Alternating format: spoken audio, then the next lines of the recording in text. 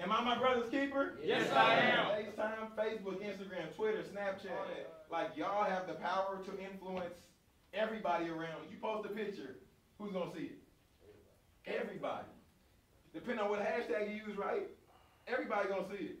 So I want y'all to understand, not take that lightly, because you, my man, you, Mr. Marquise, you, sir, you, all throughout the line, all down the line. People are looking up to y'all. Little brother, who has a little brother in here? Who has a little brother? Who has a little sister? Cool. Because y'all may not know it, somebody may never even say it to you. But somebody's looking up to you. Somebody's looking up to you. And depending on the decision that you make, you're going to lead them the right way, or you're going to lead them the wrong way.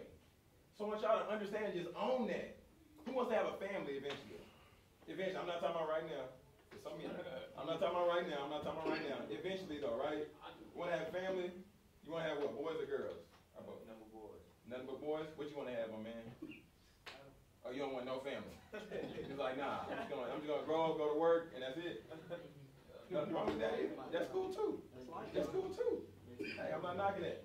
But I want y'all to understand, because if you see that you have a family someday, even though that's further down, what does that look like now, though? Looks like, just like Coach Bruce said, waking up in the morning. Sometimes earlier than you need to be up, or sometimes earlier than you want to get up. Because what? You got a test you got to study for. You can't have a family, you can't make it to college if you don't get out of the junior year of high school. If you don't make it through freshman year of high school, you can't be a sophomore, right? That's how it works, right? Freshman, sophomore, junior.